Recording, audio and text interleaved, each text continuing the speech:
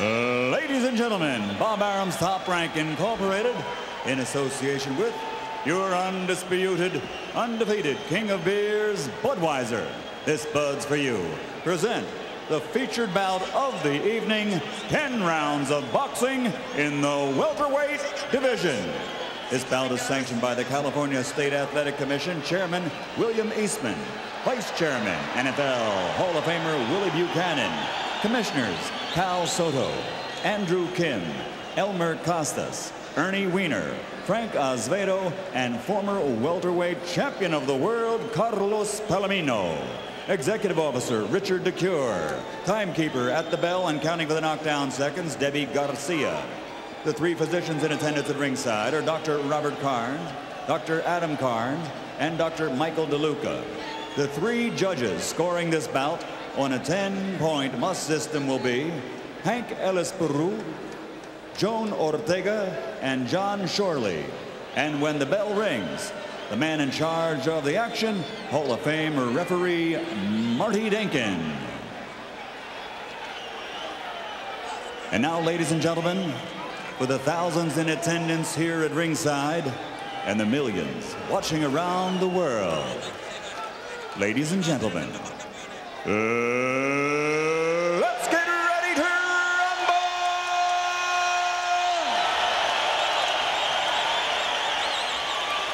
Introducing first, in the blue corner, wearing black trimmed with silver and weighing 145 1/2 pounds. He has an excellent professional record of 45 victories with only 2 losses, and he has scored 29 knockouts. From Lewiston, Maine, here is the former 3-time champion of the world, Joey Sabotage Gamage.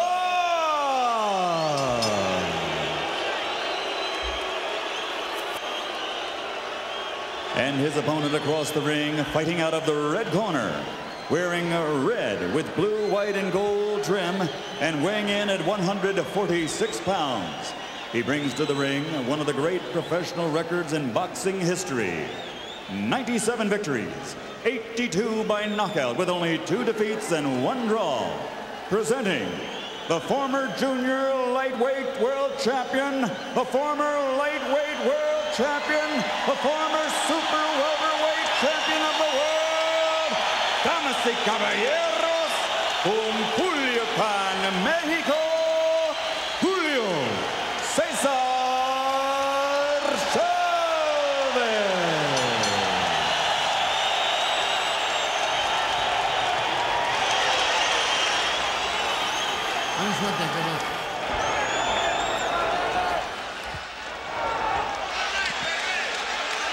Julio Caesar Chavez and the things that are going on in his life. He's separated from his wife. He is surrendering his entire purse of $1.5 million to the Mexican government to cover back taxes. He's coming off the embarrassment of his proud career. He is filled with emotion, anger, and venom. And I'm just wondering if Joey Gamage's timing might have been a little off to fight Chavez, but Chavez fought De La Hoya at 139. He's at the heaviest he's ever fought, 146 tonight. Gamage said that I have to discourage Chavez early, keep him off balance. And Gamage going right at Chavez from the opening bell. Yeah, he also said that Chavez has been declining since Pernell Whitaker. He said Chavez is not the best today. So too many wars. He has degraded some in his boxing skills, but he knows that Chavez still has the experience and the skill. Chavez facing many problems, haunted by Oscar De La Hoya. He's frustrated, confused, a bit disoriented, and he is extremely depressed because of all these problems. And he looks a little bit pudgy tonight, carrying a few extra pounds. And Oscar De La Hoya, I'm sure Gamage looking at that left eye that you kind of helped open, according to Chavez 4 months ago. What do you think the condition of that cut is 4 months later? And well, actually, Julio Cesar Chavez claims that cut is no longer there, or that scar is no longer there. So we should see a Chavez at 100%. Yeah, but Joey Gamache goes for the cut. I feel that Joey Gamache is going to go for the cut. He feels that that cut there that I put on there 4 months ago is still fresh. What do you mean that you put on there? That was his sparring partner. Or was it his kid? That was his sparring partner. Son. He said it opened up 3 weeks before the fight with you, Oscar. In the gym, it was reopened by his 3-year-old son. You know, you were a big fan of Chavez. You studied him very closely, so you knew him in his peak. And when he fought you, what was the decline that you saw in Chavez in your fight? You know, actually, I sparred with Chavez when I was 16 years old, and he was preparing himself for Maldrick Taylor. I had the opportunity and the honor to be in the same ring with him at that age, so I kind of had an idea of what his style is. At that age, at that weight that I was weighing featherweight, 126 pounds. I felt that I can outspeed this guy and outpower this guy, so I had a little advantage going into this fight June 7th, and I felt that that I was the stronger man up in that ring.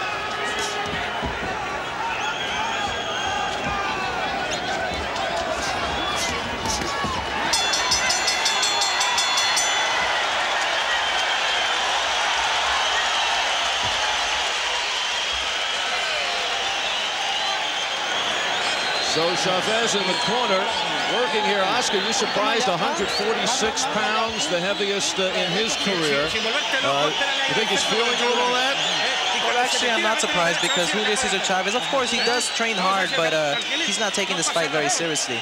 He's not working as hard, and he feels that he wants bigger and better fights. He wants to take a match because he thinks it's an easy fight, but he's very wrong tonight. How could you say he's not taking this seriously? He feels if he can win his next 3 fights, he has a rematch with you. If he loses this, it's over, and he wants, and one of the reasons he wants to win is because he said champion's got to go out with dignity. A real true champion will always stay at his weight. He will not go more than 5, 4, 3 pounds at the most. Round number 2. Julio Caesar Chavez, 97-2-1 with 82 knockouts. Joey Gamache, 45-2 with 29 KOs. Yeah, and already in that first round, Gamache felt the power of Chavez. Chavez has all his power in that left hook. He has a nice style, but he throws the gancho, the hook punch. And he landed that well in that first round. There's another hook right there from Chavez. Oscar, you said you felt that you could outspeed Chavez. Do you think it was the supremacy of your speed or a decline in Chavez? We're trying to get a feeling of where Chavez is here in his 101st fight. Does he have a shot of returning to the top form, or is he fooling himself? I think Chavez still is strong. He's still strong. He's still fast, but speed is what just overwhelms him. Maldrick Taylor did it, Pernell Whitaker, myself, and I feel that speed, he just cannot take speed. Absolutely, and the last thing that anybody loses, as you know, Oscar, is the power, and already landing with those powerful shots here in the second round is Chavez. Right, Chavez, of course, like I said before, he's still strong, and he's still fast and very intelligent up in that ring. And it appears as though when Gamache moves to his left, he's circling away from that powerful left hook of Chavez. Takes that power away from him, but Chavez also has a good right hand, and he's able to steer opponents into that left hook using the right hand. Chavez is very strong with both hands, the left hook, the right hand, the straight jab. He's a very experienced boxer. He has more than 100 fights, and I feel that Chavez still has it. Yeah, but he says in tonight's fight, I'm only 60 to 70%. I'd be lying to myself if I said I was 100%. But he also says the past for me is dead forever. Double left hook from Gamache on the attack. Taking it to Chavez. Chavez says he wanted to end this one as quickly as possible. He says there's no other choice but to knock Gamache out. He tried to silence the critics. Chavez standing in front of Gamache, but this is a tendency in his whole career. Often has no regard for his opponents, whether he has power or not. He'll take punches to get his in. Oh, he has a good chin, but he's got to be worried now about the cuts that might open up or reopen.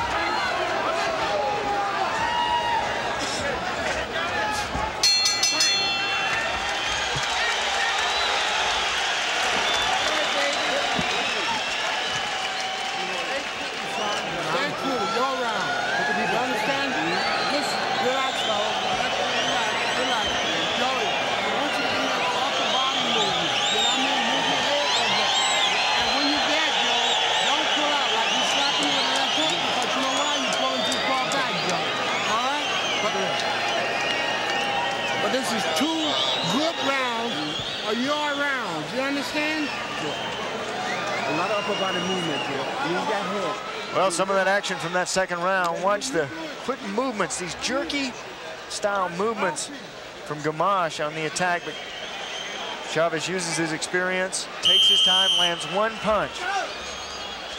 Doesn't waste much energy. And just an example of the hand speed of Gamache. Even though Gamache is not landing those punches, he's taking Chavez out of balance and making Chavez be wide open for other shots. Oh yeah, and he's also keeping Chavez's eyes busy. Chavez, when he is being punched at, he's protecting himself and not punching you. The best defense is a great offense. Gamache, fight plan to try to keep Chavez off balance. Don't do it by running around the ring, and Gamache has been right in front for the most part of his opponent. But he says, I won't stand and slug, and I'll try to dictate the pace. I'll also try to keep turning him. Right, move him around. Right, what he means by that is when you punch hard, you have to set your feet on the canvas. You have to dig in. What Gamache wants to do is move every time that Chavez sets in, he wants to move. And Gamache is one of those who feels that Chavez's skills have faded, going back to the Meldrick-Taylor fight, in which Chavez was saved with 2 seconds to go, and that fight was stopped. And he feels the kind of fights that Chavez has had, that the clock is ticking, that it catches everyone, and that Chavez is no exception. But also could be catching Gamache, who's 30 years old. But he comes out looking sharp here in the first couple of rounds. Oh yeah, but it's still early in this fight, and Chavez is notoriously a slow starter. He knows there's plenty of time in this fight. Oh, downstairs to the body, and see those body shots, especially in long fights, body shots accumulate. You shake off the shots to the head. There's a low blow to good sportsman.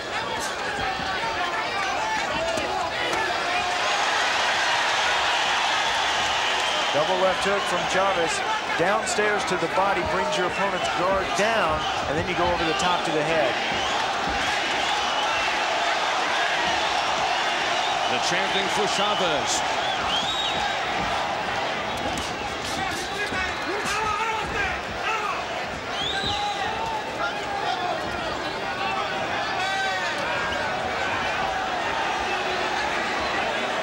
Gamache keeps his chin up in the air rather high, doesn't he, Oscar? I think he does. After he throws his right hand or a left hook, he keeps his chin up high, which is very dangerous. Keeps it exposed.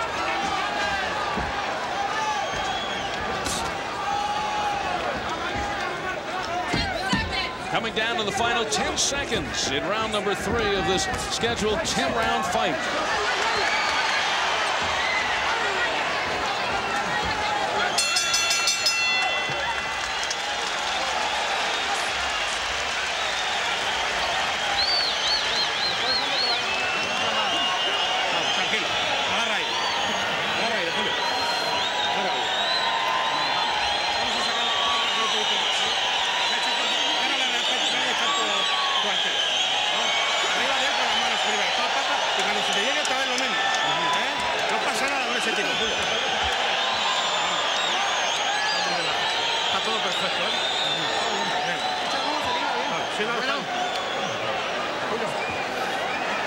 This has been a salient characteristic of Julio Caesar Chavez. Downstairs to the body and then over to the top of the head.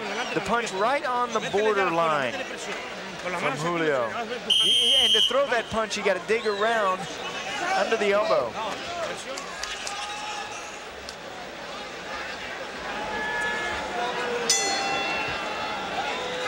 Round number 4, 2 former world champions fighting now to continue on.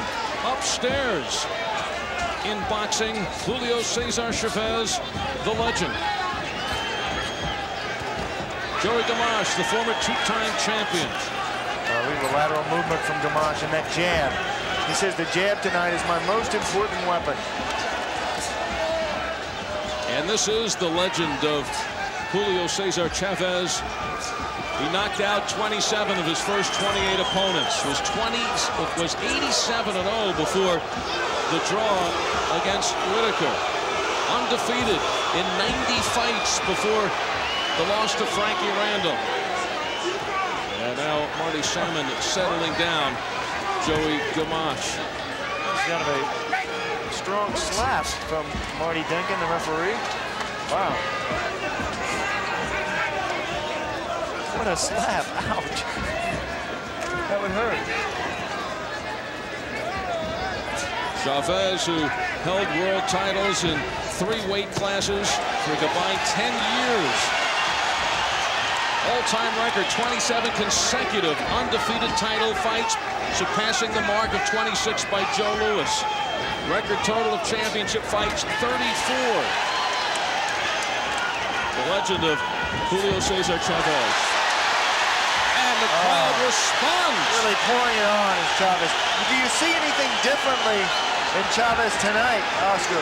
Well, actually, I can see Chavez's punches coming in a mile away. He's lunging too much, but he's doing damage to Gamache. Again, the left hook. Chavez, one of the great fighters. A headbutt. He got it. Oh, a headbutt. And Marty Duncan again with a warning. Brings some life to Gamache.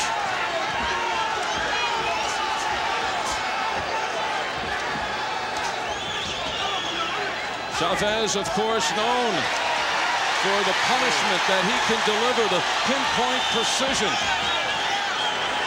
Knowing how to finish a fight, knowing the moment to turn it up. Yeah, knowing when to turn it up and turn it on. That is part of timing. That only comes with experience. The experience of 100 fights, knowing when your opponent is ready to go. Now look at Chavez stalking, trying to cut off the ring, make Gamache expend his energy, make Gamache fight it solidly, go downstairs to the body. Those will pay off late in this fight. Best round for Chavez.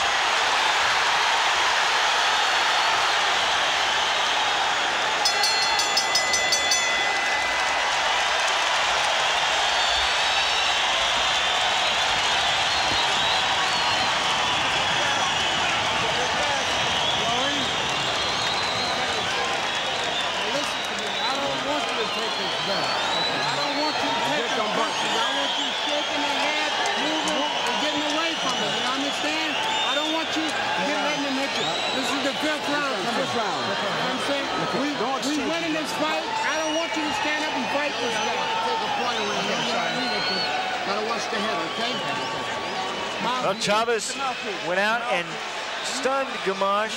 That big left hook. Gamache tried to hold on to tie up. Once again, big left hook right on the side of the jaw. Gamache was stunned. He held on. He tied up.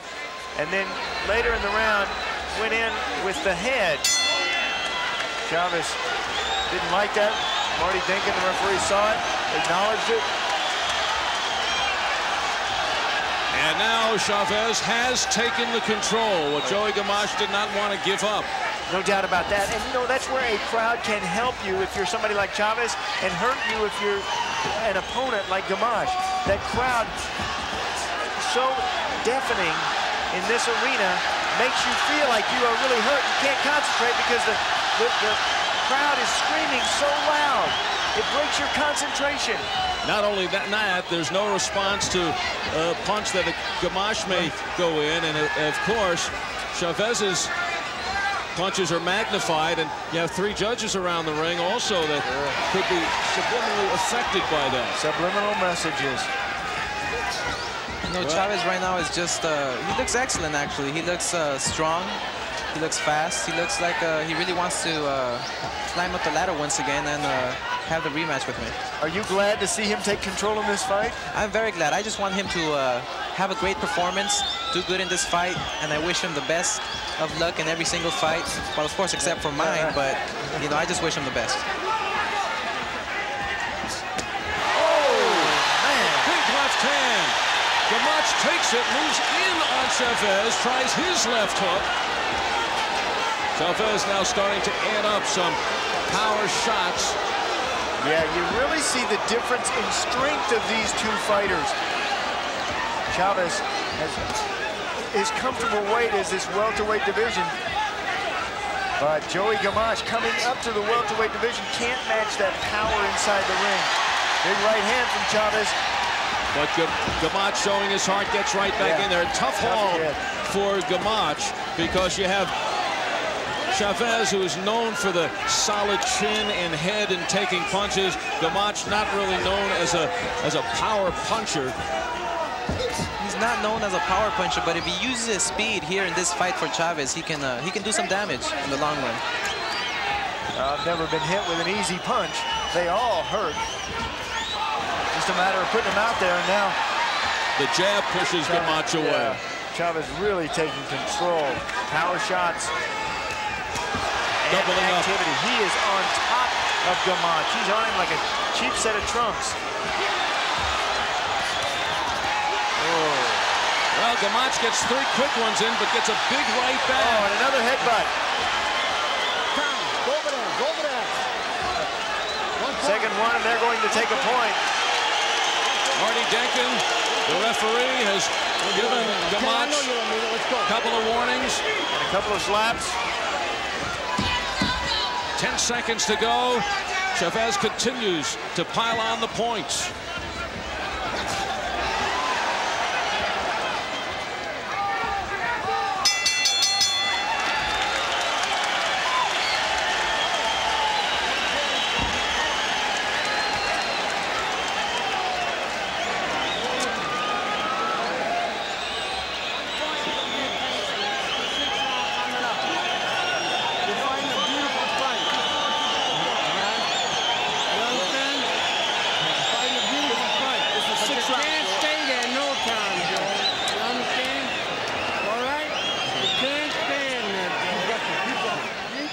Oh, yeah, powerful left hand. Boom, look at that shot. Oh, I think actually the back of the head of Joey Gamache hit the canvas, and then he bounced back up without leaving his feet. And then Gamache, too aggressive. Actually, the shoulder, I think, hit the face of Chavez. But Marty Denkin said, that's enough of that. No headbutting, spearing.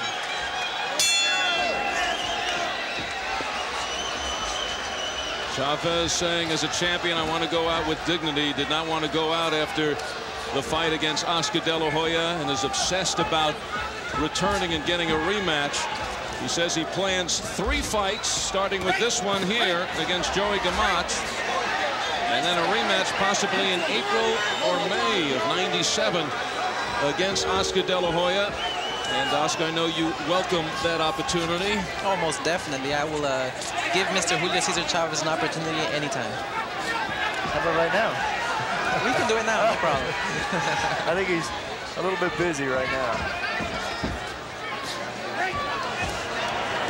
And if Chavez wins those 3 fights, which leads to the rematch, certainly energizes the fight with Oscar. Sure, but what if he doesn't get a knockout tonight? Does that really hurt Julio Caesar Chavez? Actually, well, if he just gets a good victory under his belt, he will be known as a man who just came back and wants to regain his crown. Well, look back in that 4th and 5th round that he was on his way to a knockout, but something rejuvenated Joey Gamache. Chavez wins these 3 and gets the rematch with Oscar, he will be standing strong by the story of the cut interfering in the fight with Oscar De La Hoya, and that was the reason for the way it ended, having nothing to do with a possible decline of Chavez. Big left hook, blood from the nose now. Gamache. Gamache walking into it. Oh, again walking into it. His corner does not want him to stand in front of Chavez for good reason. And Chavez has found the way to finally slow down Gamache. Oh, yeah, you see how high Joey Gamache carries his chin. This is a time where he really needs to tuck that chin down.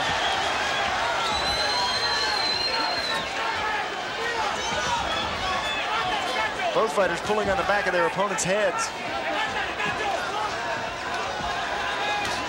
It appears as if now, Sean, that Chavez has kind of cleared his mind of all that is going on to him outside of the ring.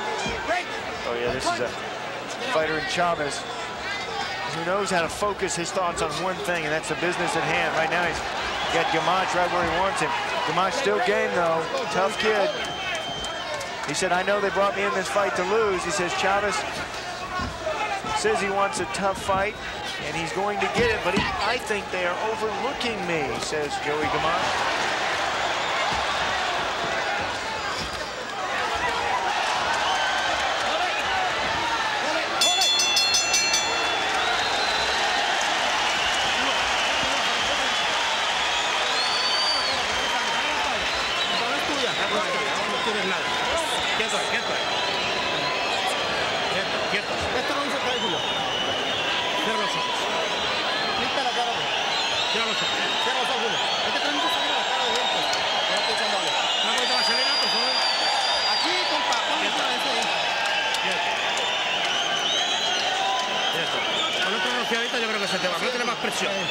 They're trying to put more pressure because Gamache cannot handle pressure, so they want Chavez to just keep on going forward.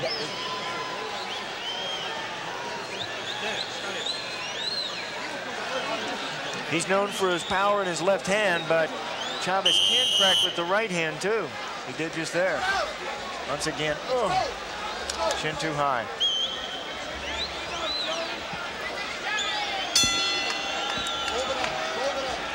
And now the biggest weapons for Joey Gamache going into this fight are essentially being taken away. His quickness and his speed have met with the power of Chavez. Yeah, they had a busy corner over there, and they're trying to wipe up some of the debris that's left over. And that's in Joey Gamache's corner. Sean, you gave Gamache, who said he wanted to get off to the quick start, you gave him points in those first couple of rounds. You called the first round a draw. Second round you gave to Gamache. And the last 4 to the steamrolling Julio Caesar Chavez. Yeah, it's been a different story from those first 2 rounds. Gamache, of course, wanted a fast start, but you can't just stop after that fast start, can you, Oscar? Right. I mean, Julio Caesar Chavez, of course, he's known to start off slow. Yeah. He's known to pick it up in the later rounds. And right now, Chavez is just putting on the pressure. He's doing an excellent job against Joey Gamache. You know, I keep seeing him look over here, down here at you here at the broadcast table. What are you thinking when you see him fight? Well, when I see him fight, I try to study him. I try to look at his feet, the way he's out of balance, the way he's throwing his punches with sometimes no power at all because he's out of balance. I feel that those right there are keys to being very successful against Chavez in the rematch. How about Gamache? What does he have to do? Does he have a chance here? Gamache still has a chance. He has to keep on using speed, keep on throwing that left jab, that fast left jab. Not only 2 jabs, but 3 at a time, 4 at a time. It keeps Chavez out of balance. How far do you think Chavez is off his prime? I feel Chavez is probably at maybe 85%. I feel Chavez still has the power. He will always have the knowledge and the experience up in the ring to be a great champion and to always be victorious. I feel that Chavez just maybe lost speed a bit, but he's probably at 85%. And now he's also facing a guy who has tremendous heart in Joey Gamache. You remember the fight in which he lost his title to Tony Lopez? Gamache in that fight severely swollen left eye from the second round on. He took 14 consecutive hard rights before finally going down, which was the first time he went down in his career. So he knows how to take a punch, and he's proving that again tonight. Yeah, he said that loss to Tony Lopez made him a much better fighter. Now, more confident, more complete, knows that he can take punches and come back with his own. Oh, he takes some heavy left hooks, a lot of red. Decided to trade. Might not be the best position for Gamache, but at this point, he saw a little bit of an opportunity there. Oh. And that shot, they trade rocking shots to the head. Chavez turning it on.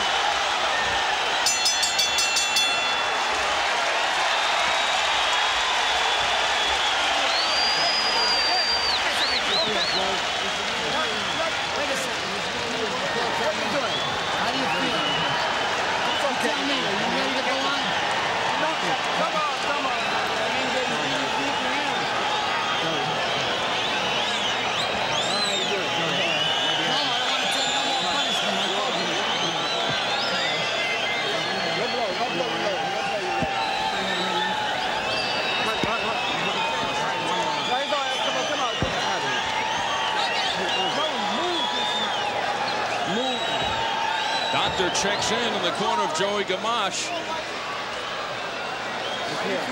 Tough kid. Blood from the nose, both his eyes showing some discoloration, mouth open, and there's what he has to stare across the ring at. The eyes of a tiger, the crowd. And this crowd. Yeah, response to that when they see that shot up on the scoreboard.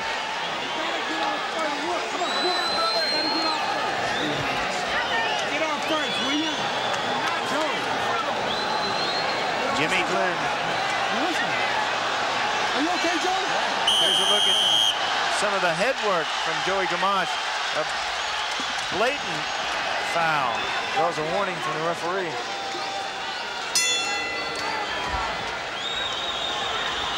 Chavez used every second in that corner sitting on the stool. Experience.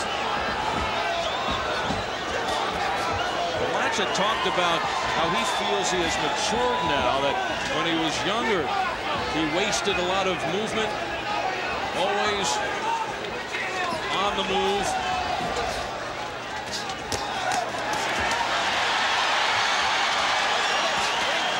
And right now with Chavez, seems as if he has resorted to the movement, which he might have to do to stay away from some of these shots. In fact, that's what they're begging for in his corner.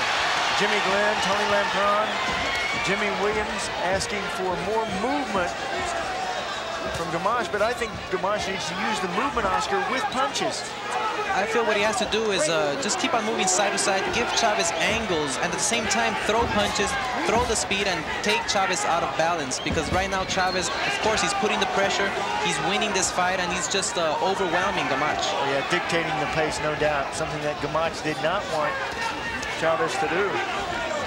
These two fighters are half-pound apart, but they look like they're in different weight classes. Yeah, you see the strength in the back and the upper body of Julio Caesar Chavez, and the weight for Joey Gamache, and he knows it, is in his trunk and in his legs. Whoa! Another big left hook. You can't say Joey Gamache has no heart, because he certainly has taken the best shots from Julio Caesar Chavez. He was questioning his own ability to take a shot after the Nazarov fight. In which Gamache went down 2 times. But for Chavez, looking to restore faith in his legend, as he selected the perfect opponent in Gamache. Absolutely. No power, and a fighter who will stand in there and trade with you. This is something Joey Gamache said he was not going to do. He's not going to stand and slug. Well, it's desperation now for Gamache. And it is Gamache who continues to throw the punches. Chavez Perhaps can't believe he's still standing. They're training. Qazaq still willing to trade.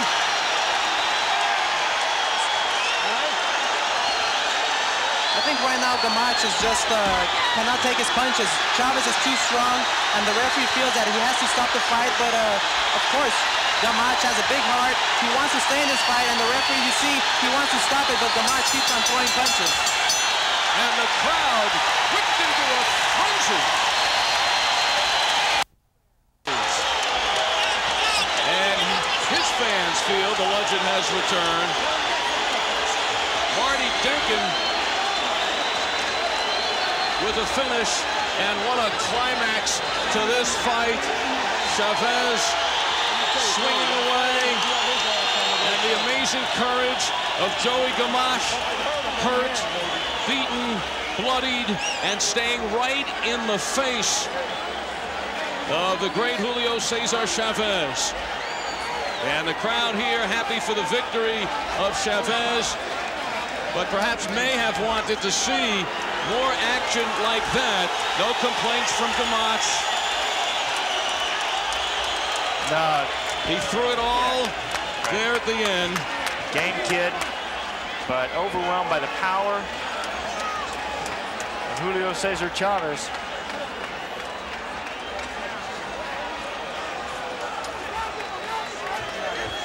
There is Joey Qazaq. And this is more reminders for Qazaq of the Tony Lopez fight. Sure. And he now has to take a good look at where he will go in his career. Former two-time world champion Julio Caesar Chavez, 1 down, 2 to go for him to get to his goal of Oscar De La Hoya for the rematch.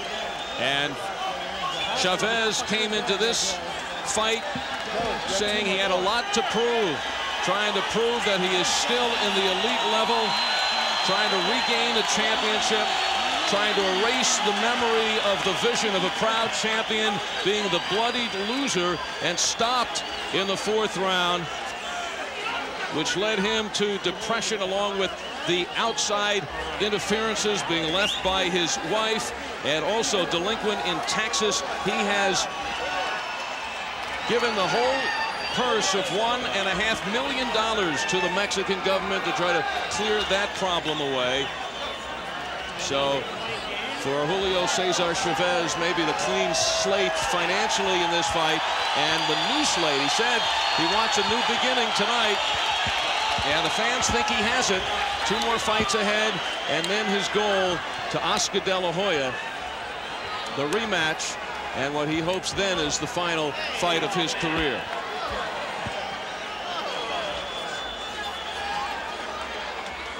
Well, Joey Qazaq was game, but not enough power from him. He wanted to put some pressure on in this final round, but in doing that, he ran into many of the hard shots. Julio Caesar Chavez. Qazaq stayed on the inside. This is something that Joey said he was not going to do, to stand and slug, but he had painted himself into a corner because I had only given him 1 round, that being the 2nd. Oh, and there he takes a big right hand from Chavez. Chavez really pouring it on now. Has Qazaq flailing away. Joey coming in toward the end of the round. Marty Denkin, the referee, staying close. But you see the shots of Qazaq missing, the punches of Julio Caesar Chavez hitting right on the mark, just on the tip of the chin. Qazaq cut in that 8th round, nose bleeding. Game, heart. 98 wins, 2 defeats and a draw in the 83rd knockout of the Hall of Fame career. Let's get the official time. Here's Michael Buffer. Ladies and gentlemen, referee Marty Denkin has to call a halt to the bout. The end comes officially at the end of round number 8. The winner by knockout victory, con Culiacan, Mexico, Julio Caesar Chavez.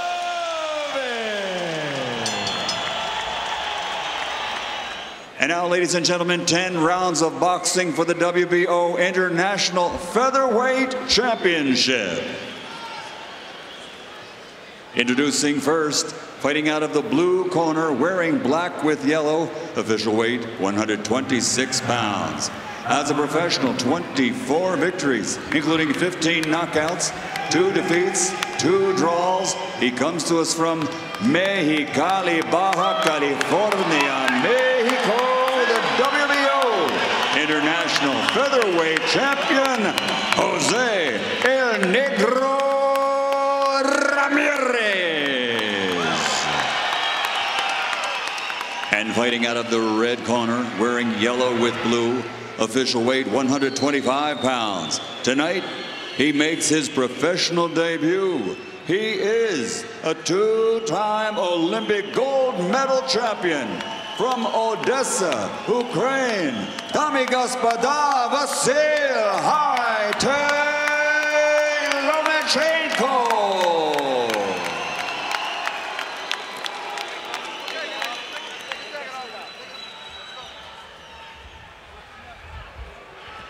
One second. One cornerman.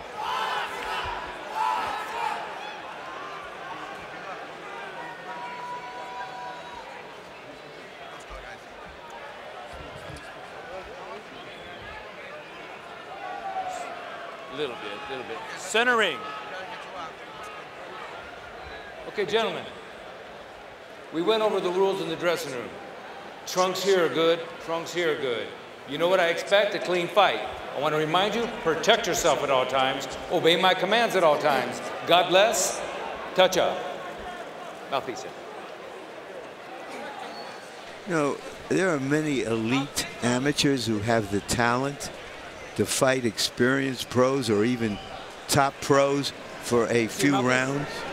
The difference between amateur and professional is, can you go those 10 and 12 grueling rounds? You're exactly right, because it's a whole different game when you take the headgear off and you put on smaller gloves. And we've seen some fighters that have been able to do it. Guillermo Reyniel, for example, and Lomachenko is just as decorated. But we'll see if he has a medal. Bob Arum called him this week the best amateur fighter he's ever seen. Bob Arum, like most promoters, has never been accused of understatement. No hyperbole from Mr. Arum. He does sign our paycheck. Well, all that aside, Ramirez is an experienced professional, and we're going to find out if Lomachenko truly is an experienced professional tonight. Because you're going to have to be to beat this kid, and this kid's taking it right to him right now. Remember, the kid Ramirez looks a lot shorter, but according to the official statistics, they're both 5'7". So we'll see how that works out. To me, he looks shorter, and if he is, you get a situation with headbutts. What does Lomachenko do when he gets a headbutt? And he just walked into a good left hand. Well, that's exactly, and he takes a knee. And talk about a body punch, I believe. Yeah, he did get hit with a body punch. It might have been in the area of the liver, the way he reacted, the way he's running around. So that answered the question in a hurry. Well, it certainly is a professional punch. It's not an amateur punch when you hit to the body like that. No, and clearly Lomachenko's got a lot of power to go with all that skill. Well, you know, we're trying to build up Ramirez because we've seen him fight so many times, and Lomachenko just made me a believer. So I don't know. I'm going to have to agree with Bob Arum until Larry, we prove him wrong.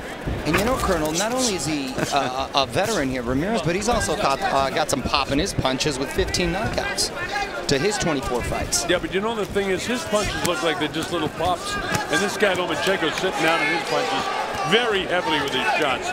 Southpaw landing clean shots. His arms are supposedly the same, but something's wrong with his tail. This guy's definitely got a longer reach. He's definitely taller. I don't know who did the measuring, but I disagree with all we can do is give you the official statistics as they're provided to us. And there was some nice body work, quick combinations to the body by Lomachenko. And that, I believe, is what caused Ramirez to drop to one knee earlier. And did you see the athletic move that Lomachenko made when he almost squatted down, almost touched the knee to the canvas, and right back up? That's a sign of very, very, very strong legs to be able to do that a la Pernell Whitaker, who could do it with 2 feet and 2 legs. He is very athletic.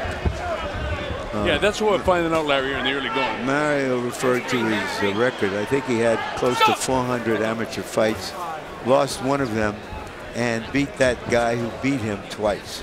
Wow. And you mentioned his athleticism. He runs marathons. He swims in the ocean. He's extremely well conditioned. That's something he and his team really pride themselves on. All right, well, he won the first round anyway, 10-8. All right, you guys take a look at this knockdown. And it was a beautiful counter left hook to the body. The delay, of course, is because it was right on the liver. Taking a little step back, Lomachenko dipping down, coming up with a beautiful left hook to the body. Go back, go back. And it had some pop to it because Ramirez had a delayed reaction and went to one knee. When a guy has that delayed reaction, it's because it takes about a second for it to go from the liver to the brain, and then he realizes a lot of guys could get paralyzed. One that stands out to me was Bernard Hopkins on Oscar De La Hoya. Yeah, well, and it shows that Ramirez has some professional experience. Along with the message to the brain was, I think I ought to take a rest here. Yes, that was a veteran. And that's the hardest thing to get a fighter to do, because their instinct is to fight, not really when they're in a war to go ahead and take a knee. And Colonel, since that knockdown, Ramirez has come back and has been as aggressive as ever. Took some hard shots at a combination by Lomachenko. Lomachenko extremely elusive. Yeah, he's got it all. I mean, as I watch him, he's got the footwork. He moves side to side. He's got a lot of power, as the body shot shows. Now, here he was. That's definitely, he fell over the leg. And right on top of it, Russell Moore, a very good referee here from Nevada. I don't know if that was a professional move by Ramirez or an amateur flop. You know what that was? Absolutely a professional move by Ramirez. That was him being a little too fast for his own good and being a southpaw and getting the feet tangled there.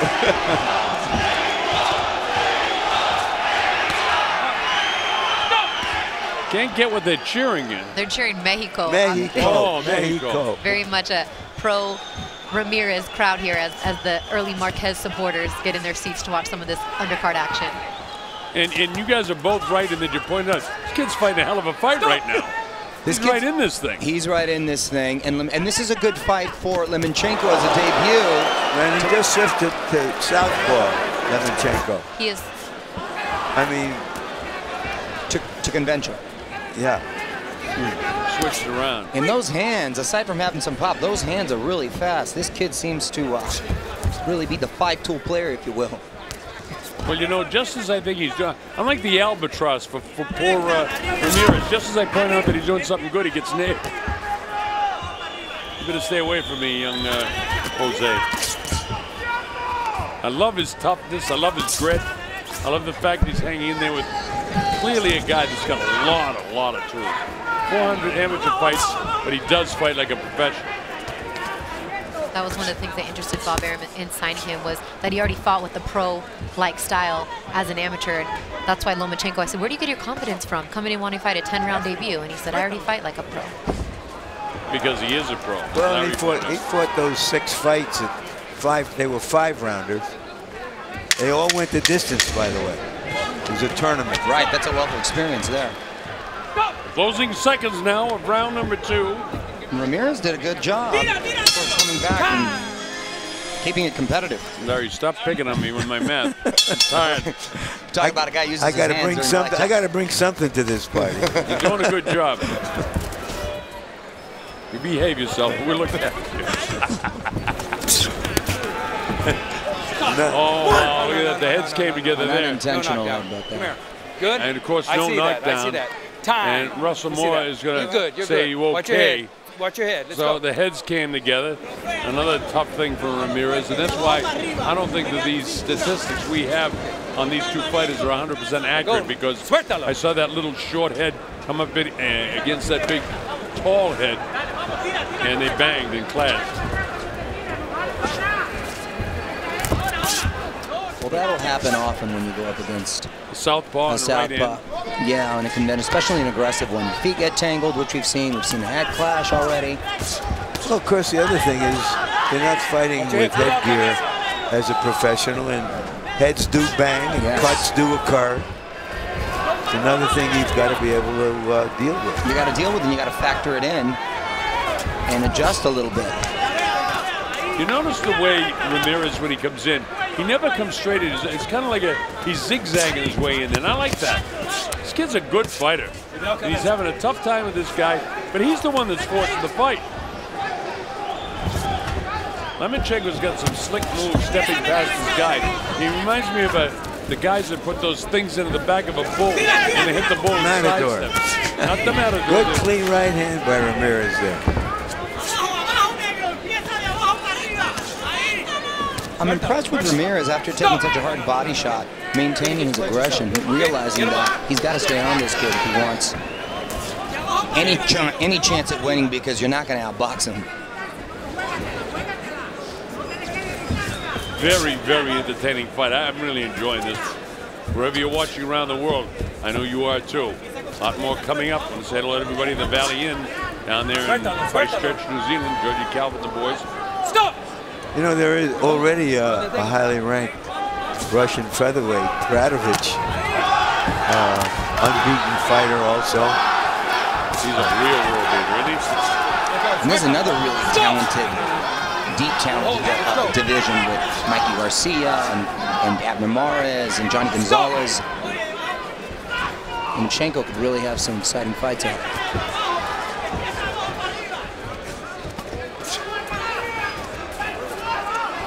And the footwork of Lomachenko. Okay, stop! No. Watch your hold. Let's go. Well, I love his footwork, Mario, that you bring it out. It's terrific. Closing seconds now. And he always seems to be on balance. Yeah. Suéltalo. Except for the one time he was thrown down by... All right, the bell ends round number 3. As we go to round 4 here, Thomas and Mack Center. We're in the United States of America in a place called Las Vegas, Nevada. Glad that you can be with us. The Colonel, Larry, Mario, Christina.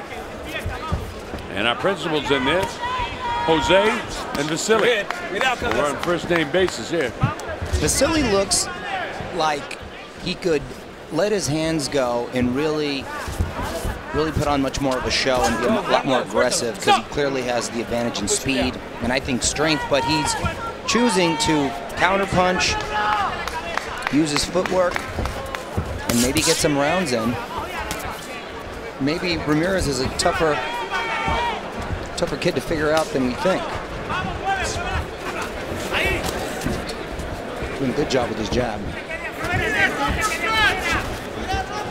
Uses his shoulders, typical of a Mexican fighter. Use whatever you got. They'll use head, shoulders, knees, slow blows. They're just tough, flat out tough. And when things aren't going his way, like they aren't right now, they get tougher. You have to think the longer this fight goes. Obviously, Ramirez with 28 professional fights has been in deep waters, has been in late rounds, but Lomachenko, this is going to be his first 10-rounder. Well, like you mentioned, Christina, he's in excellent shape, so I don't think conditioning is going to be an issue, but mentally, it's a whole other thing. Absolutely. Nice counter right hook.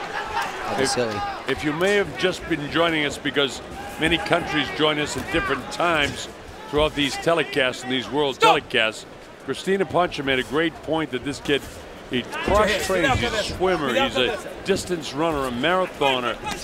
Besides all his boxing that he does, he's got the washboard stomach and the strong shoulders and striated muscles in his upper arm. So this kid has got a perfect build for a fighter, and that's because of all the training that he does and the different aspects of cross-training for boxing. And his family, nice, beautiful, his family, who clearly fitness is a top priority in the Lomachenko house. And while the Klitschko's aren't that popular, one thing you got to say about them, you may not like their style, but by golly, they're in shape all the time. Phenomenal shape. Meanwhile, Lomachenko's got a little bit of a mouse and a cut, I believe, under his right eye. Well, we'll see how that holds up, because the cut can be a real serious problem, because the Mexican will know how to go after it. I assure you. Stop! Joey Gamache is handling the cuts for Lomachenko. Well, it is a little bit of a mouse, and blood isn't pouring from it, but one more shot there, and he might see blood. I don't know if he's seen it. And another beautiful body shot Those body shots are unbelievable. It's up to 4 and 5. He may not be able to get up. It's up to 6, 7, 8, 9, and 10. He counts them out.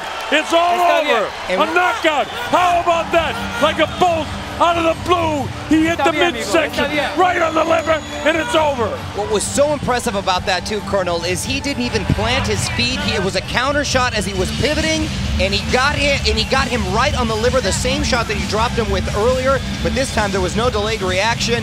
Out. Because of his quickness.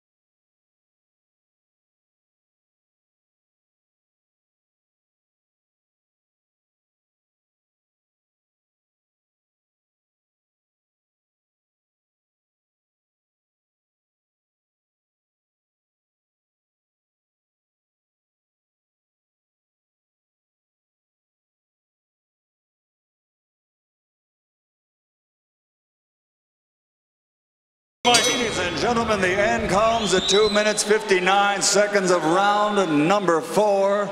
The winner by knockout victory, winning his professional debut and winning the WBO International Featherweight Championship, the fighting pride of Odessa, Dami Gospoda, Vasil High-Tech Lomachenko.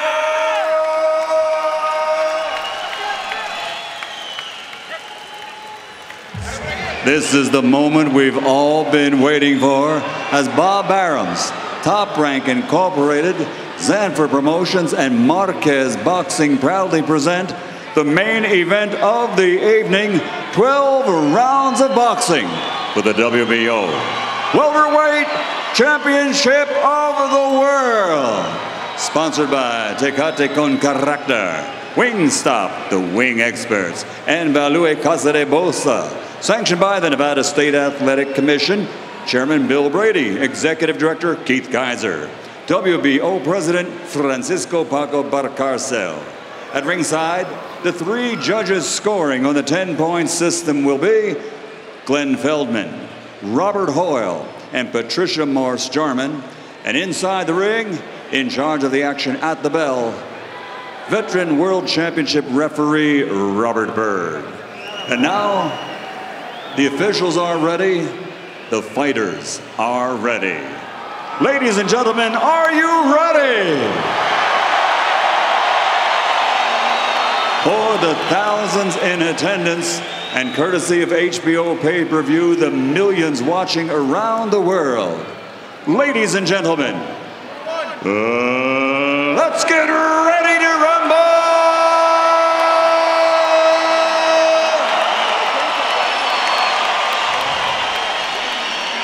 Fighting out of the blue corner with his head trainer Nacho Berenstein, officially weighing in at 144 1/2 pounds and wearing black with red and green. His professional record, Hall of Fame credentials, 55 victories, including 40 knockouts, 6 defeats, and 1 draw.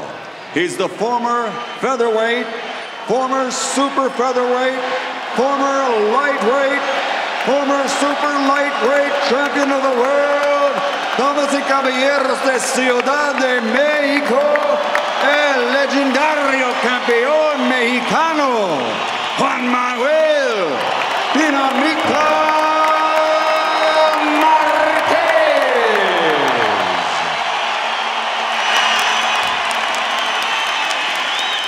And fighting out of the red corner with his trainer, Joel Diaz, wearing camouflage and officially weighing in at 146 pounds.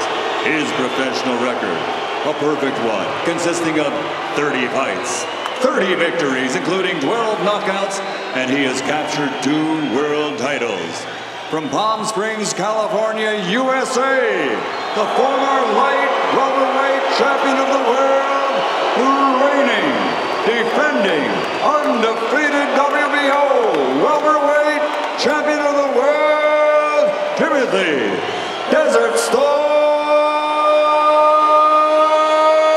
Bradley.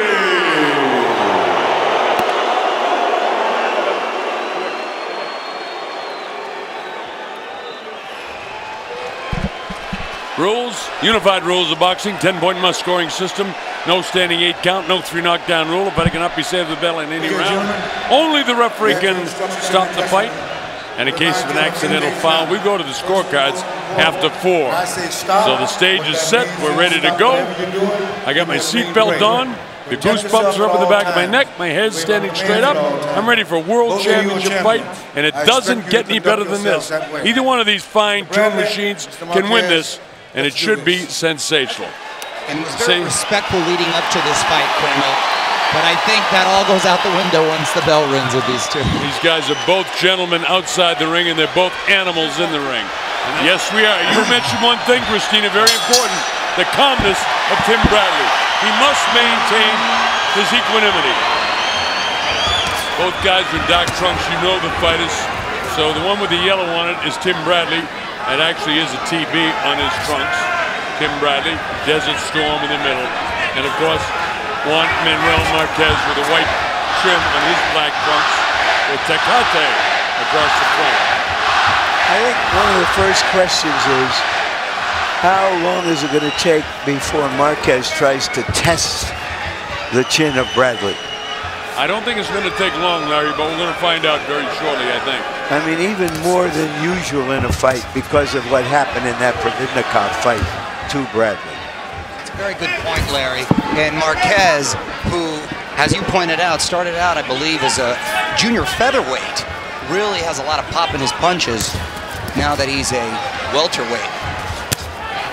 Tim has got perfect distance. His timing is perfect. Marquez with his wide shots a little bit slow with him, and Tim able to block him in the back of his glove so far. Tim came out popping that jab, has since laid back and he's studying Marquez. Both fighters sizing each other up in round 1. It'll be interesting to see who's the aggressor in this fight. Well, that's true, Christina, because if Tim Bradley becomes the aggressor, he's going to be in trouble. He cannot be sucked into a brawl. They're both natural counterpunches. So we can have some version and variation of what we're looking at right now for rounds and rounds. And that'll be hard to score if it stays like this. Well, let's hope not. Well, Bradley is beating Marquez to the punch here, but Marquez, you know, his mind is going at 110% to try to set something up. He's tried a couple of lead left hooks. Bradley's blocked them pretty well. And that's a beautiful vintage uppercut by Marquez. A lead uppercut that he so successfully lands. And there he tries it again. And it worked. It didn't catch him flush, but it worked. Bradley, as soon as he had hit, the Warrior comes out there. You notice he didn't take a step back. He took a step in after he got hit. He didn't, Colonel. And there's another big left hook. And he's caught him a couple times with the uppercut and the hook so far, Larry. And he also hit him with his head, you know. That's important, Larry, because there's an inch height difference here in favor of... Bradley was notorious for using his head physically in fights up until recent fights. Yeah, well, he'll use it tonight because he has to when you're fighting a tough Mexican-style fighter. He'll use it for sure. And a prominent head that is. That's a rather large head that Bradley has. You know, no matter how Marquez has built up his body, which he has, you can see that Bradley is a naturally bigger man. Very good point. And naturally quicker. It's the bell ending round 1. That's a Bradley round. I have it a Marquez round. Well, that's what I expect. The judges will be split on that too. And that's why it could be controversial at the end. I thought the leaner punches were landed by Marquez, a couple of the uppercuts and the hooks. I'll give you the uppercuts. okay? Don't let him establish that uppercut. You got this? You got this smart. But when you have rounds like that, and that's why it can be controversial, I'm glad we see it differently, Mario, and I'll tell you why. Because I expect that's the way the judges will be. I guarantee you all three judges don't have it the same way. What's the expression that John would say, don't confuse aggression for effectiveness or something along those lines? Effective aggression is a factor in scoring. But when one fighter is the aggressor or throws a lot more punches, he will often get credit for the closer rounds. A little swelling on the forehead of Marquez due to the headbutts. All right, this is round number 2. Colonel Bob Sheridan. We got Larry Merchant, Mario Lopez, and Cristina Pancha alongside. Glad to be working with all of these true sensational professionals. And four jabs in succession. 4 jabs in a row. The 2 professionals in the ring are truly professionals as well. Timothy Bradley, and of course Juan Manuel Marquez. Timothy Bradley coming out, popping those jabs and landing a nice left hook to start the second round. Giving him more of that left shoulder dip, blast to the liver. Giving him different looks. Coming out a lot more aggressive in this round to start than he did the first. Landed that final home for that liver shot again. Low punch. Being warned. One thing that's great about a low punch, Larry, it may not count in terms of the referee, but it certainly counts in the body of your opponent. And now we know how you fight, Curtis. I'm a dirty fighter.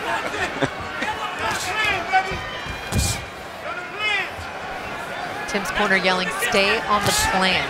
Stay on the plan, something he did not do in his last fight, but Joel Diaz is a mastermind and really has come up with a plan.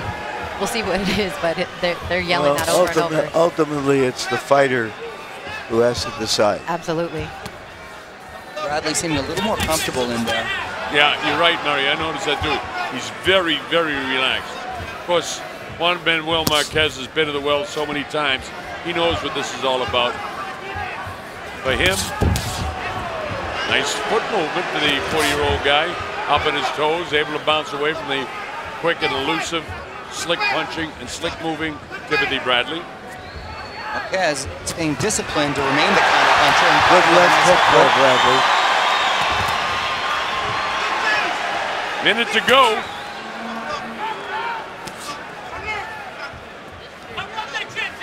Second round, Thomas and Mack loaded up the right, didn't quite connect.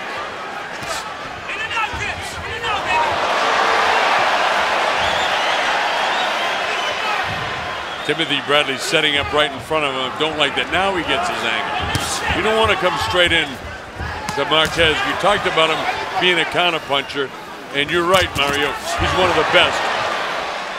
He got ripped to the body that time by Tim coming in. Another difficult round to score. I don't think it is. I think Bradley's winning this cleanly. I'm giving it to Bradley. I agree. Marquez seems a little gun shy to me in there right now. You know, you get the feeling that he's trying to set something up. Yes. Trying to define what is he doing, where can I get him? It's working, but no. He got in the brawl. Closing seconds, Tim brawled. Tim won the round. I think he's won too.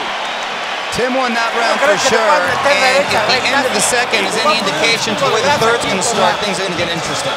Really. But you know what it's all about? No matter what they say in the corner, these fighters are fighters, and it's instinct. And when they get hit, they're coming back, no matter what they do in the gym, no matter how much their cornerman tells them. These guys are warriors first, both of them. Here's a Bradley shot with a nice right hand over the top. End of the round, both the gentlemen in the corner. Bradley coming with a looping overhand right, and both letting the leather fly. Bradley closing out what I thought was a big round for him. I scored in that last flurry. Bradley 2-0 over Marquez. He landed 2 good shots. Here we go, round number 3. Thomas and Mack Center, Las Vegas, Nevada. The WBO welterweight championship of the world on the line. Timothy Bradley with the yellow trim on his black, with the red trim on his black trunks is, of course, multi-champion, multi-divisional champion Juan Manuel Marquez. pretty even. We all thought Bradley took the second round, and we were too close to call him the first. It seems to me, Bradley coming in with those looping punches and his head leaning forward, Marquez will eventually time him and counter him. But is this an older Marquez that can't pull the trigger to do that?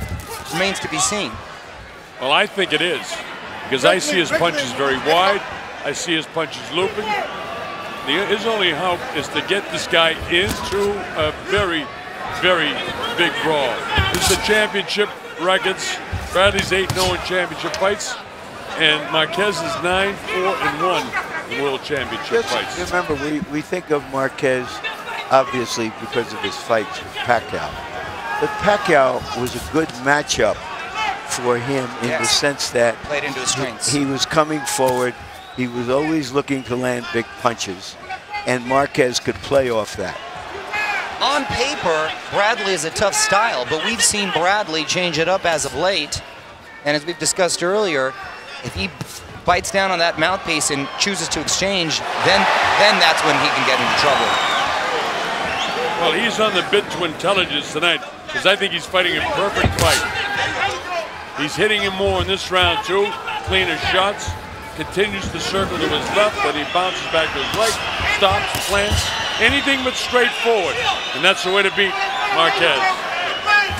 At what point, too, gentlemen, does Marquez change his game plan and become a little more aggressive? Well, that would be out of character. He may have to, but that's not how he's fought. He caught Tim, but Tim's head was rolling.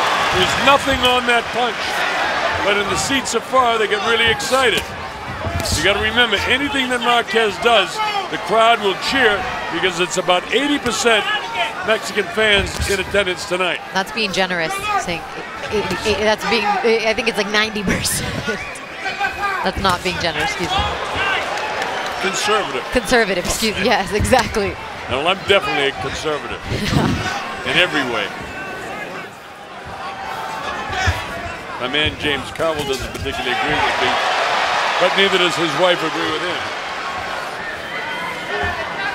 Marquez sort of waiting. He's a counterpuncher, as you know. Larry's pointed that out, but it's not likely he'll change. Tim makes him miss again. Beautifully slips the punch. He's rolling with the punches. It looks like he's getting hit, but he's rolling with them pretty well. Still ends. That, to me, is a definite Bradley round. Nice counter left hook. Right-hand combination from Marquez. One of the highlights for him in that round. Another right hand that Bradley was sort of rolling with, but not a lot of contact. Showing some Marquez highlights, but real tough round to score for Marquez. All right, we're set to go just about round number 4. Sean Monahan, Vasily Lomachenko, Orlando Salido, all knockout winners tonight. This one getting more interesting by the round. This is round 4. Colonel Bob Sheridan here with Larry Merchant. Glad that you're going to be with us. Mario Lopez and Christina Poncher with us as well. Wow with the punch, a little frustration by Marquez, or is he a little too old to land accurate punches, which is what I believe. I'm starting to feel the same way, Colonel. Don't forget one thing. We talked about it before, Mario. This man is an absolute warrior. And great champions like him can do things that other guys can't. No doubt about it. So don't be surprised, you know, if he comes back and lands some shots. But I don't think his timing is good tonight. I think his shots are too wide. I think he slowed down with his arm speed. I think Tim could just outbox him like this all night. Could be wrong. I've been wrong before. Arm shot. And a little desperation there. Yes. Trying to compensate. All right, let's see what this is all about. Time has been called. I think some Vaseline. He's got a ton of Vaseline on his head and his Wipe forehead. that off his body. On his body. Vaseline on the body. I don't know that I've ever Probably seen just that. fell. I think it just fell from That's the not your gall. Maristan unless it fell like Christina says. Angelo Dundee used to do that. On the body? Yeah, and try to get it on the other guy's gloves. Well, if you pull it off, it'll help. Well, you try it. You get caught, you get caught. They're going to find you. Round 4. why I love the referees with the Nevada State Athletic Commission, because they pick up things like that that would go missed. I'm not talking about New York and Miami and, they're the best in business. and Los Angeles, but basically those are your places where you get great referees, in New Jersey as well. Stiff jab there. Not quite the war in the Pierce section we expected, but that's all in favor of Tim. He's the ring general. He's dictating that. About a minute to go in the fourth round. As far as I'm concerned, it's all Bradley.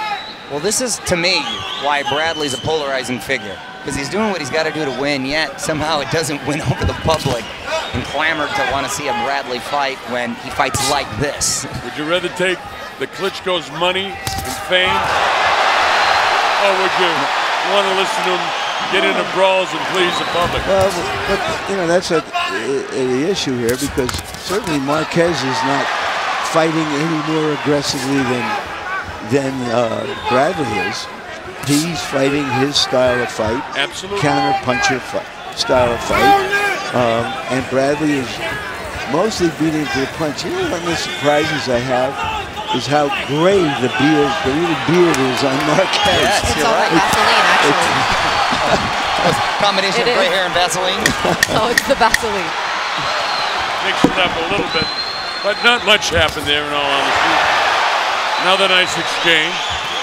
Tim landed the left hand with the right one up behind the ear. The mathematics you have to manipulate the books in Distrito Federal, you better be a mathematician. That's a skill. Well, then I think it's safe to assume the money he's made, he's probably invested well.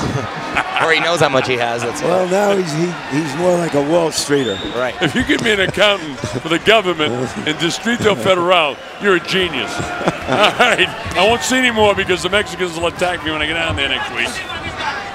Meanwhile, Bradley came out popping that jab again. Looking in fantastic shape as usual.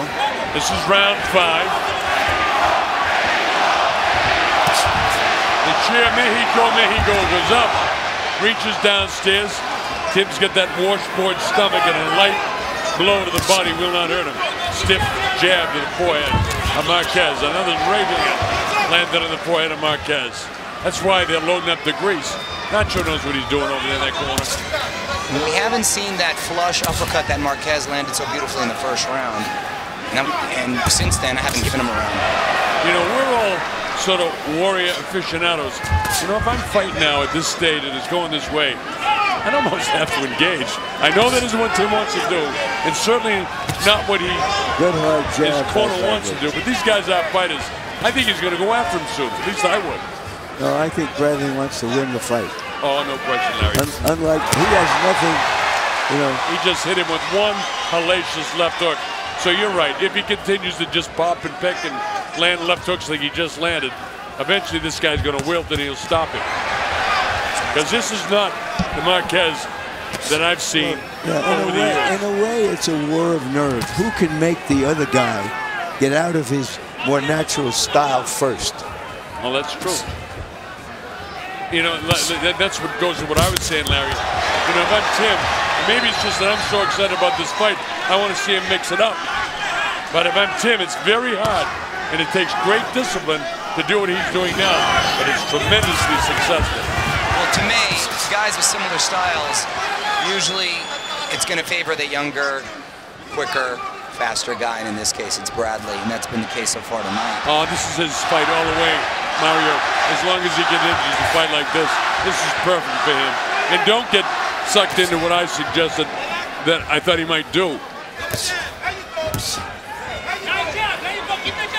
Look at this. Pop the jab, pop the jab. Other guy's slow, he's missing. This is an aged version of the guy who was once a tremendous, sensational fighter. I'm glad that we get to see him one more time. Just with Marquez's power, too, which is so hard to count him out. We sit here on the edge of our seat as Bradley's controlling these rounds, but at any moment, as we saw Marquez's last fight, it could change.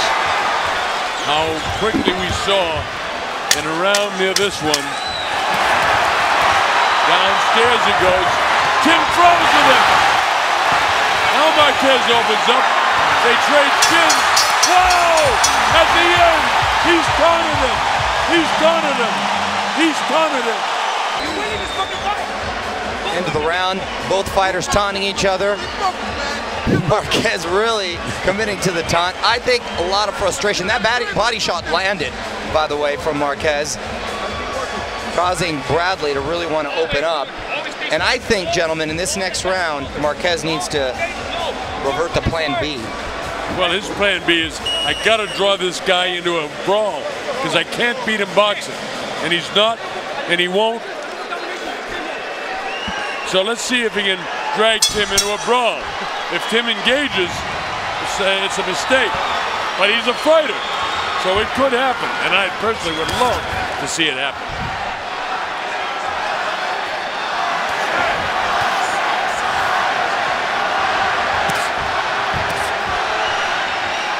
Tim goes hunting with that left jab.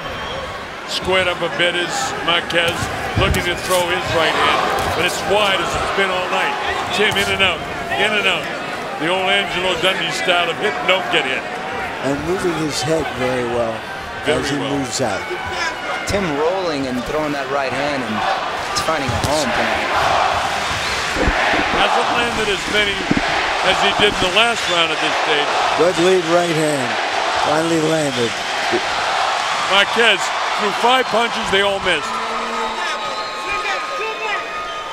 Colonel, but I think you're right. I think he'll have his moment, you know, catch a punch here and there, or a land a blow, I should say. But this is an older Marquez we're looking at.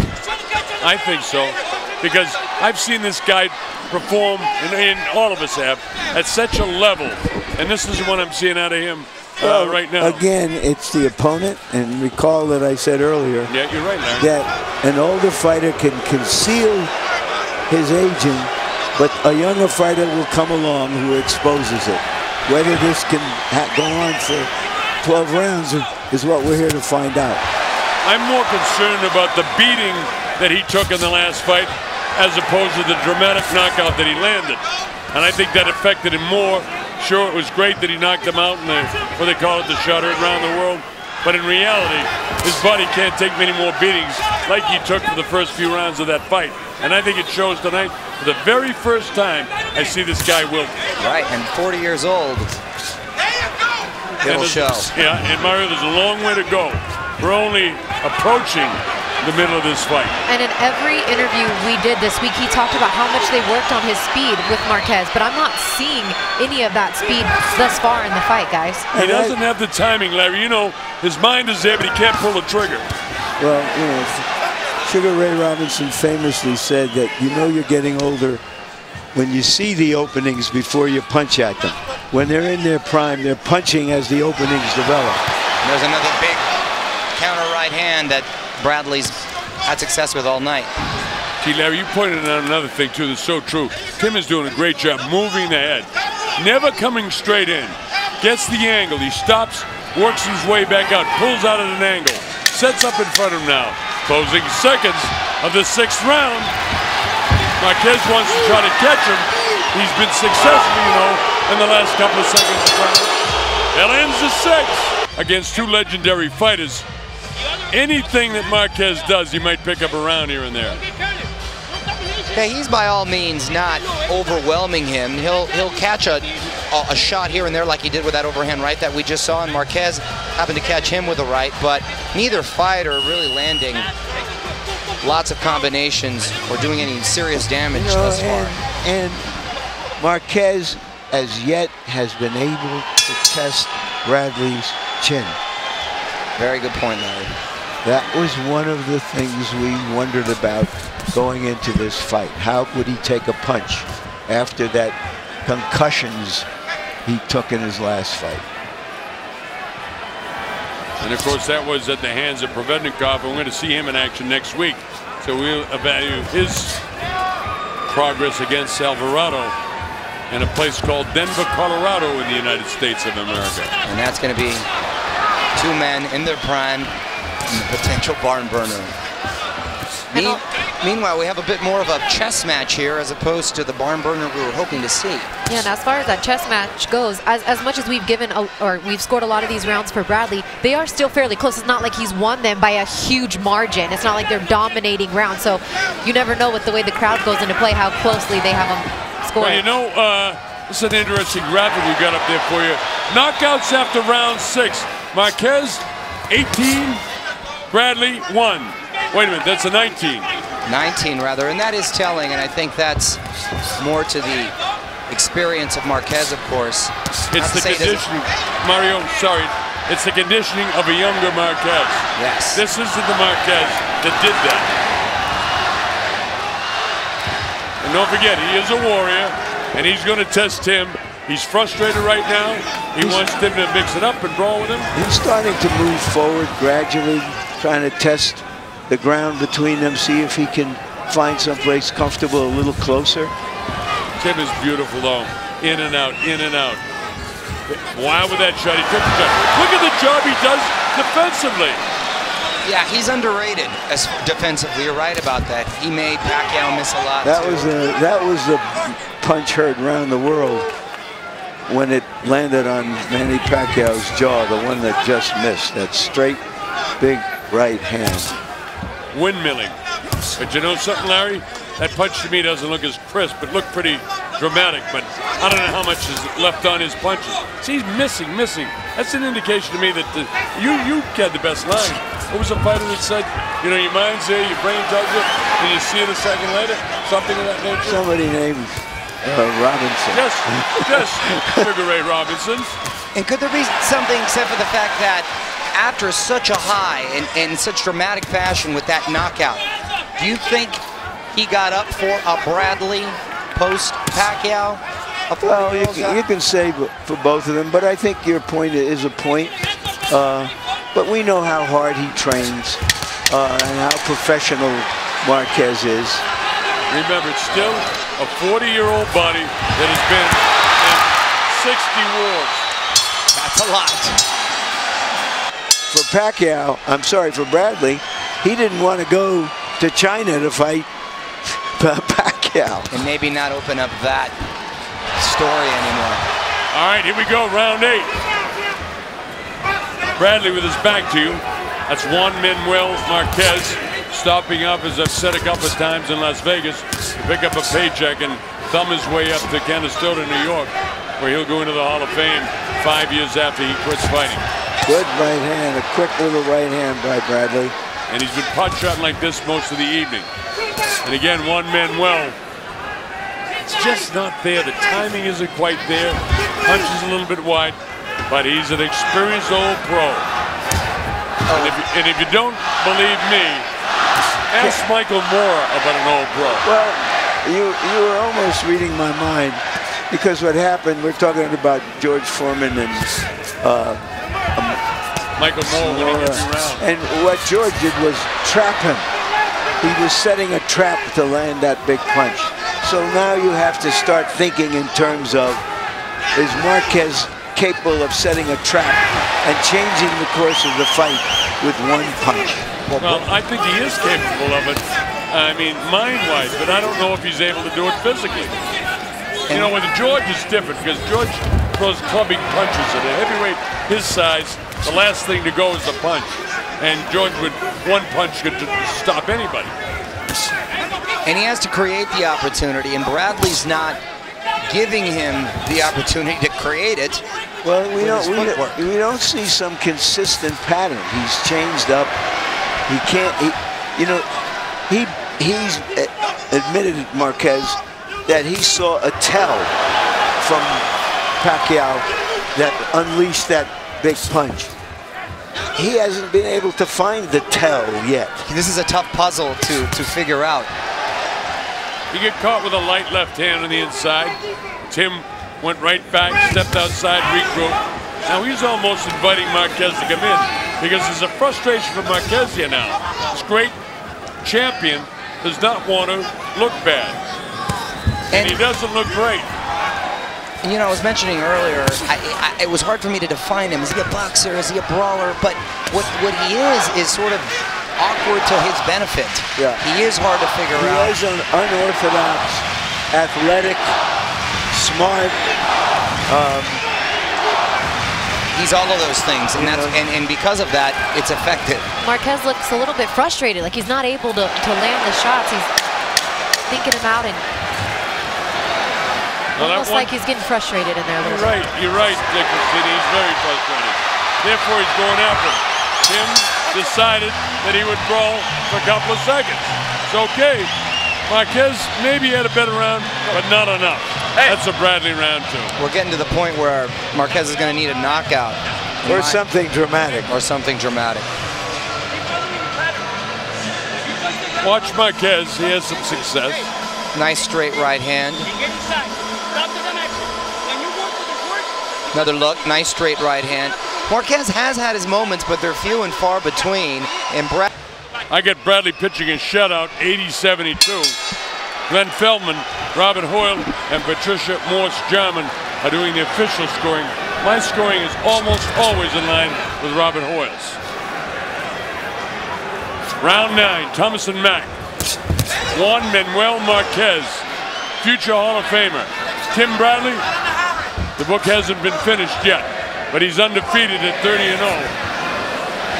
And he's got this guy figured out tonight. It's a nice left hook by Marquez. Not enough to hurt Bradley. But you see, Marquez now knows the game, and he's moving forward. Marquez is out of his game now. He's not counterpunching Larry because he's lost every round. His corner knows it. He's got to go on the assault. He has to deviate, and whether he can catch Tim or not, I don't know. But that's what the last 4 rounds are all about. He's got to stop waiting for something to happen. He's got to make something happen. Well, he needs to step out of his comfort zone and be the aggressor and let his hands go if he has any intention of wanting to be victorious at this point, in my opinion. Well, he's trying to, I think, Mario. Jab, hook. Actually, his punches look as crisp now as at any time in the fight. I see him with a little more hand speed. Maybe it's an adrenaline flow. I don't know what it is. It can't be experience. Experiences are going to give you quickness. But he's got something now that he didn't have 3 or 4 rounds ago. Well, he's not feeling them out. He now knows that he has to make these things count. He has to make everything count. By the way, we just passed, since we're in Las Vegas, the over and under on the betting line, which was 9.5. This is Marquez's best round since the first round, I feel. And no question it is. But this is a different Marquez than, as Larry said, doing all that feeling out earlier and strictly counterpunching. He's frustrated and he's after Tim. Great thing that Tim's doing is not getting sucked into the wall. All he has to do is box. Barely missing with that uppercut. He's thrown some hellacious punches and he missed them, or Tim rolls with him. So he hasn't hurt Tim at all. Neither fighter down, neither fighter shaken, nobody bloody. Confidence on the face of Marquez. Tim hasn't been touched virtually, and the fight continues. Marquez being aggressive here in the 9th round. A nice uppercut. There it is again, and a nice hook by Marquez. This is definitely his best round of the fight. He wins this nice round. right hand. He hurt him. He hurt Tim. His legs are a little loose in the knees. Tim is in such great shape. He's got to fight, gentlemen. Late. There's a nice exchange by Marquez. Nice stiff left jab. End of the round with a body shot. The uppercut and the hook were working for Marquez in that fight. Hey, remember, he's gonna try to changed his game plan. Because we got 3 rounds to go. Marquez can only attack. So you're gonna have to be a little bit more technical on this shit. It's his only shot. They're making adjustments. Tim cannot get sucked into a brawl. You have to make adjustments. Okay, big, and stay low. When he comes in, you stay inside. Stay off the rope. Tight defense. Diaz telling Bradley to shuffle with the combinations inside and get out of there. Good advice. Or can he make Marquez pay for this new aggression? That's what it's all about as we go to 10. All right, these championship rounds.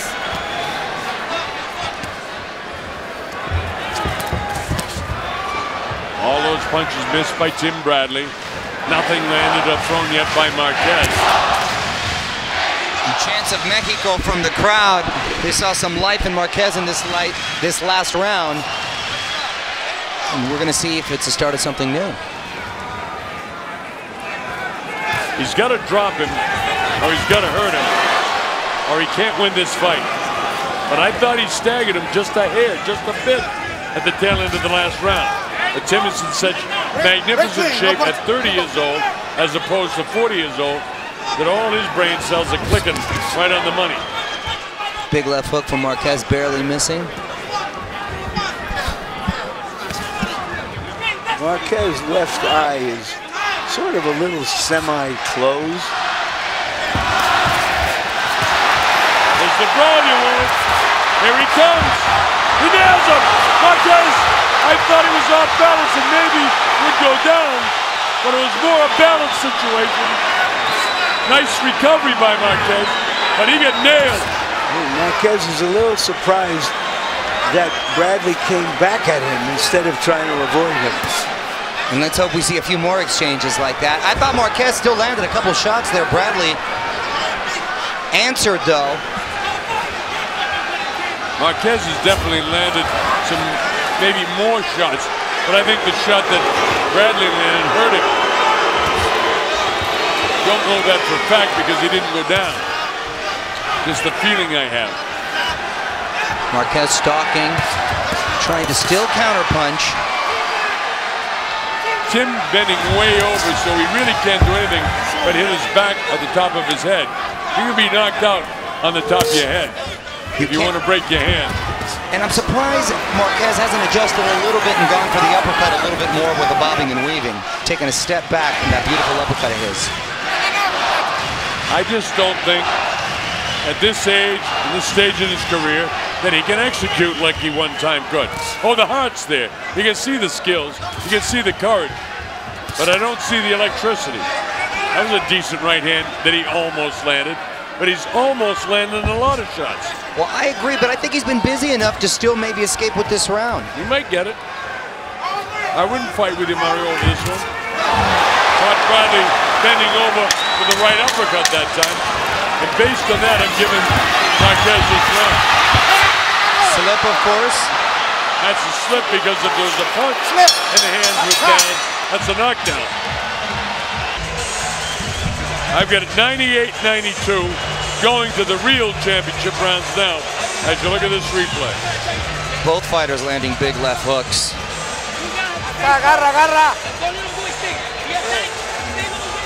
Bradley going, showing good sportsmanship when Marquez going down, not hitting. Presiónalo, Juan, es el 11.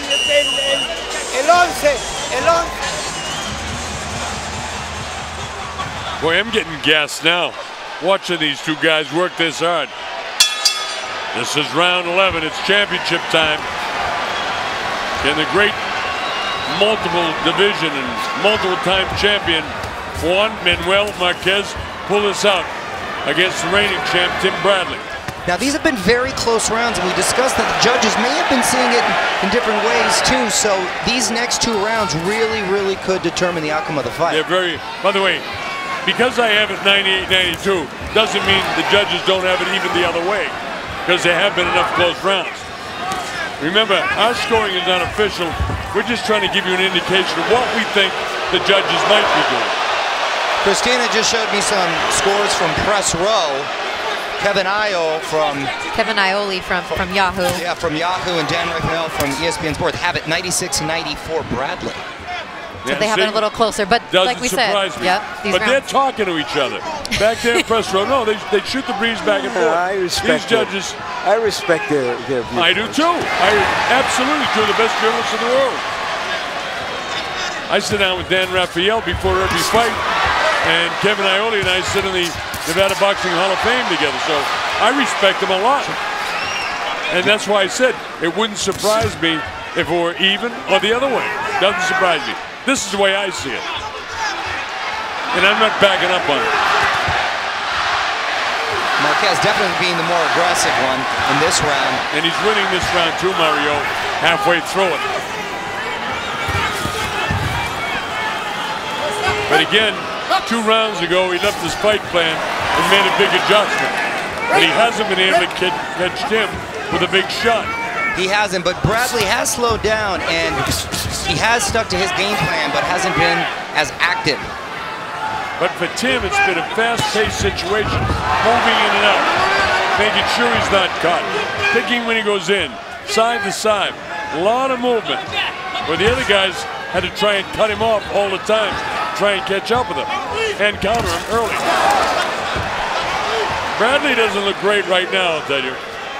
He actually looks a little winded. The mouth is a little open, and maybe it's being on his bicycle all night, but a young Marquez would make this really interesting right now, but does he have enough in the tank to maybe close it out strong these next couple rounds?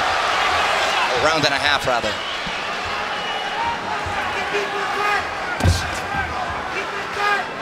"20 seconds to go. The Mexico chants go up." Obviously, they believe, as does Dan Rafael and Kevin Iole, that their man is ahead. We'll find out. As there's one thing for sure, Marquez won that round. So he's won 3 in a row.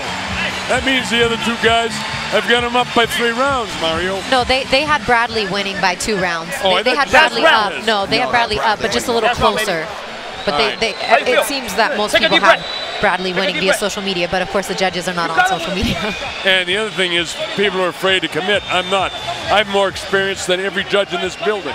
I've judged over 10,000 fights. And tonight, this is my 949th world title fight. I'll put my scoring up against anybody. I'm a certified ABC judge, I'm a certified WBO judge, and a certified WBC judge. So I don't care what they say. My score is right. May not agree with the rest of them, but I don't back up. You, sir, I agree with 100%. You are a certified right guy. A certified white guy? Right guy. Oh, right guy. Both, actually. All right, this is it, the 12th round. This is what we came for. I have Marquez needing a knockout or at least a knockdown to end with a draw. I got a 107, 102. He'd have to knock him out of my score sheet or knock him down a couple of times. Tim is too smart for that this time around, I think. But it's not the nature of a fighter to coach. Let's see if he engages. 12th and final round. Las Vegas, Nevada. WBO welterweight championship of the world on the line. Is there one more great night for one great champion in history? Juan Manuel Marquez. I'm thinking of 2 younger fighters in which the younger fighter thought he had the fight wrapped up, and he didn't try to win the last round and wound up losing the fight. And that was De La Hoya against Trinidad. Yes. Great example, Larry. Gil Clancy told me that it was the greatest mistake of his life not to tell him to go out to win the last round. And Bradley has been trying to defend his title rather than to win it in these last rounds. He got hooked again. Marquez on the assault, trying to catch him halfway through the last round. Tim needs to put his hands up. Bradley is giving this round away. Could be a mistake. We've seen strange things happening in boxing scoring recently. Let's hope this isn't the case tonight. And it's a mistake if he wants to win the fans' approval, which he so desperately seeks, or that he says. He feels he did that against Providnikov, and he just wants to win this one. He hasn't shown any excessive testosterone tonight. Yeah, he's stuck to the game plan very well. Unfortunately. He's done that great, Christina. Absolutely right. 58 seconds ago, put your ears back, son. Let it fly. Go after him. Don't let him take it away from you, in case the judges have it a whole lot closer than we do. And Marquez is winning this round, but it's not too late, Timothy. Go after him. Because I'll tell you this, Marquez doesn't have the same power in this round that Providnikov had in the final round of their fight. I'll guarantee you that, folks. No, that's for a fact. And Providnikov was letting his hands go, and he was a busy fighter, and he was overwhelming Bradley. That hasn't been the case tonight. See, Mario, he's got all the right intentions, but he's still missing. See that? Yeah. He hasn't landed one of those big haymakers, even partially. 15 seconds to go. He's had his moments, and I still think he's done enough to win this round. All right, here they go. They blast him, and he almost dropped him. How about that? Don't put your hands down. He almost dropped him. Will that punch win him the round? I'd give it to him. And the fight.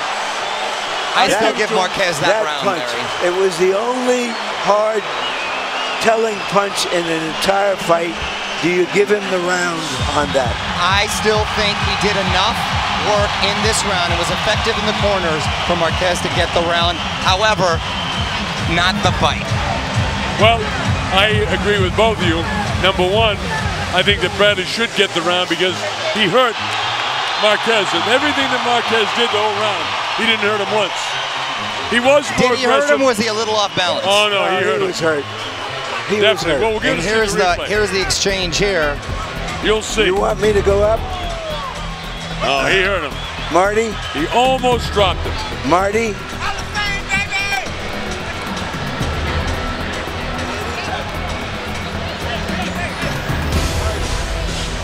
Wow. Almost dropped him. How those 40-year-old legs held up is beyond me. That's a credit to a great, great former champion. I get a 117, 111. Mario, what do you got? I have Marquez with getting 5 rounds. And I have not done my math because I was looking at the... And at this stage, I can't figure it out. But I get him winning 1, 2, 3. I get him winning 3 rounds. And then you added the 12th and the 1st. So you get closer than I have. Yeah, I did have it very well, maybe right. 5 rounds for Marquez. What did you have, Christina? Well, I'm by far the least qualified person to be judging fights at this table, but it was really hard for me to score the first round, so I made it a 10-10 round, as the Colonel said, to do if you ever get lost. So my final scorecard, Bradley 116, Marquez 113. But that said, this could easily be a split decision. It could. And it very easily. And I don't take exception to it, as long as the commission judges get it right. And if 2 of them go for Bradley, I'm okay with it. I don't mind a split decision. If it happens, I don't know. We'll see. I think Bradley easily won it, but I've seen stranger things. As long as the panel, as appointed by Keith Kaiser, gets it right, I'm okay with it. I can live with it. I agree with you, and I think, you know what, Bradley, as polarizing a figure as he may be, he finds ways to win, and he is a difficult puzzle to sort of figure out. All right, it's Michael Buffer. You'll know in a minute. Ladies and gentlemen, by way of Wynn Las Vegas, we go to the scorecards. Glenn Philbin scores the contest 115 to 113. He scores it for Marquez. Robert Hoyle scores it 115, 113, and he has it for Bradley. Patricia Morse-Jarman scores the contest 116 to 112 to the winner by split decision. And still WBO welterweight champion of the world from Palm Springs, California, USA, Timothy Desert. This man retains the title, and our judging gave the fans the indication of exactly the way the judges had it. Exactly, you're exactly right. It was close on 2 of the judges' scorecards. On the other one, it was leaning, I believe he had your exact same score I had. Score.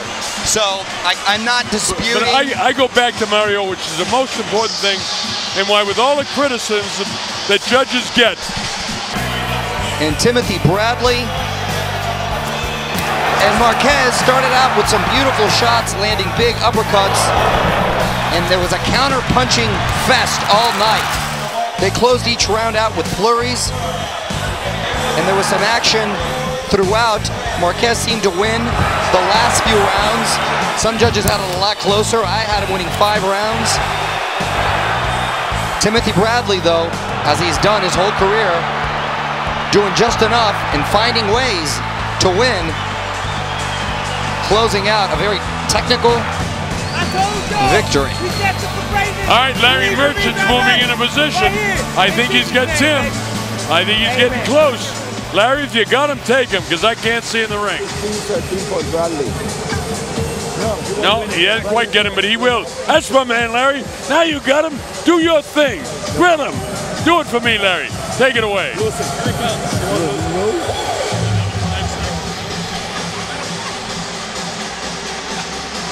All right, now, Larry, you got him. Do your thing. All right.